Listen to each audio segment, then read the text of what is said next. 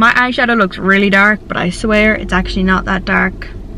It's just the light. Anyways, hello, I'm Anna-May, and today I'm going to maybe not every single, but most of the charity shops in my town, doing a little thrift loop, just doing a little bit of secondhand shopping. So if you're new here, I've actually done this before. I will link the video in the cards. Basically, I think it's the case through a lot of Europe, but it definitely is the case in Ireland and in the UK as well, I'm quite sure, is that we don't have massive thrift stores. They're not huge, big warehouse situation, you know, really large footprint type of places. They're really small, and they're often like in our towns. So when you're going into them, they're really tiny, and you're not gonna, you know, going to one place, you're not necessarily gonna find anything. So what I'm doing today is that I'm going to go to a bunch of them. So most of them are in the town, and then like I can walk to them. I'm parking the car here, and then I'm gonna walk to all of them, and then the other two I'm going to have to drive to. I might just drive to one of them, which would be a furniture place, and the other is clothing and furniture, but they're at completely different sides of town, so I don't think I'm going to go to both. Also, these are charity shops, so they all support specific charities, so you'll see that from the front. There's things like St. Vincent de Paul, NCBI, Irish Wheelchair Association, Irish Cancer Society. They're all different organizations like that. So I'm not looking for anything really specific today. There are always a couple of things that I'm looking out for, such as denim jackets, anything that's like linen fabric, and then yeah, natural fiber type clothing, prints that I really like. I wear a lot of print, so prints. And then I'm such a sucker for homewares, so usually I don't go to those places because my friends and family have banned me from going, but I will be going to that today because I need to get some more storage for needlepoint stuff. So that's really what we're looking for. Like, we're just going for a general browse, and I think that's kind of the best way to do it. Oh, also knitwear. Knitwear is a big thing for me. I live in Ireland in the West, so like I need a lot of it, and you can often get really good quality pieces secondhand. And fabric, if there's anything fabric or a piece of clothing that has quite a lot of fabric that I could use for sewing, that too. So that's what we're looking for. I won't be filming on this camera. I'm gonna do like a little haul probably at the end, but I won't be filming on this camera because, as I said, these shops are really tiny, so you know, it looks really sus to be filming in them, to be honest. And I don't really want to explain myself in every single one. Also, I feel really bad for them because a lot of these shops deal with a lot of shoplifting, so you know, you don't want to be acting shady in any of them. So I'm just going to be filming on my phone. I'll get little clips probably outside each of the shops. You'll see how small they are, and yeah, I might update when I get back to the car before I go to the other place. But let's see if we can find anything fun.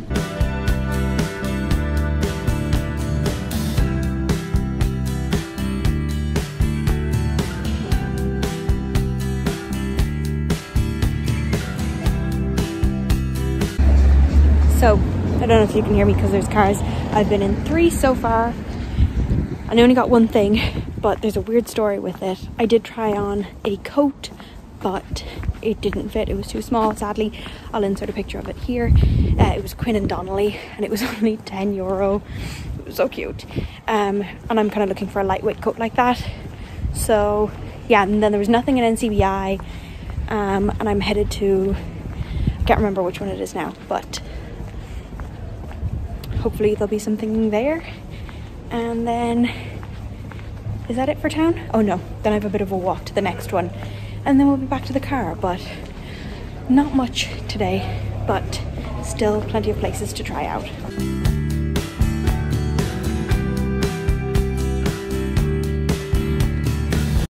I'm a little bit windswept and back in the car.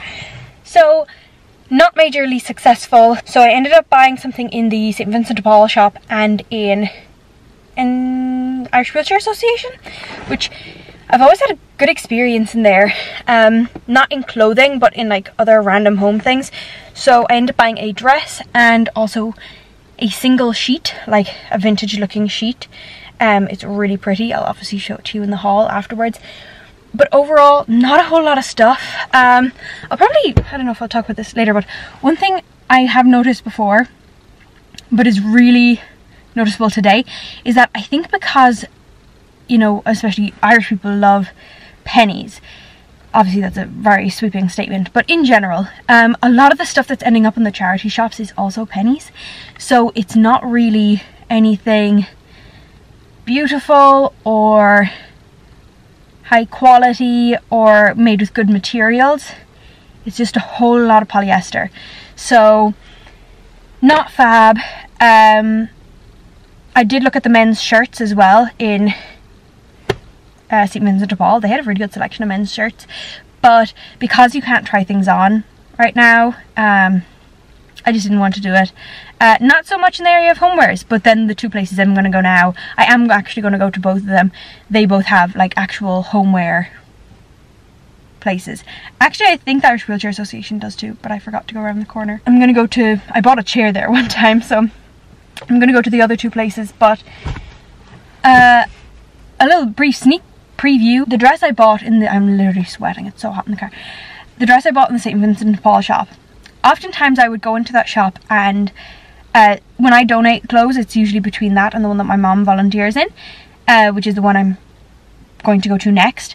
And I've often in both of those shops come across stuff that I've donated. I'm always like, haha, at least it's like good stuff because it's stuff they're putting out on the floor.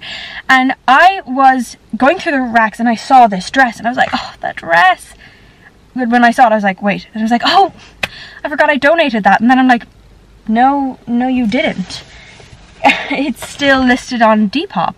So I was confused and I looked at the size because I knew that my one was a really small size, and that's why I'm getting rid of it, because I adore it, but it's, yeah, it's a UK 6 or 8. It is teeny tiny. There it is on Depop if you want to buy it. It's a yellow seersucker dress and I'm obsessed with it. It was originally from TK Maxx, but it didn't fit me when I bought it. Like, it barely fit me, and it definitely doesn't fit me now. It's the exact same dress with tags in a UK 10. So I probably will do try on clips of stuff, and also I got fabric from a sheet and I need to like figure out something. My mom's gonna kill me for doing that, but like, I'm an adult, so I don't care. I'm also sewing tomorrow, so subscribe for sewing videos. So now I'm gonna go to the Clarehaven Horizons shop and then St. Vincent de Paul furniture.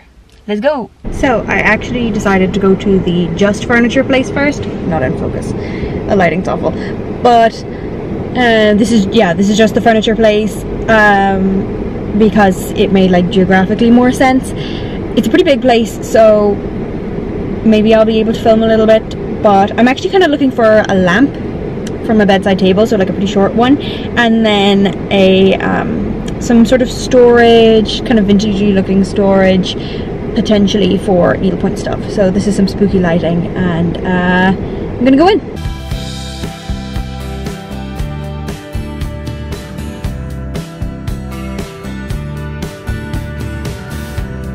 Well, that was short-lived. Yeah, there's a lot of like furniture and there's a lot of cute stuff in there, but like for a house, you know. I'll insert a video and pictures of the two beautiful dressing tables I saw, but I do not have anywhere for them, so that's that, I guess. And I'm gonna head over to the other place now. I just need to figure out a way to go around the town to get there. But yeah, some really cute stuff, but nothing that's gonna like work for me. So I really love those dressing tables though. On to the next, on to the last.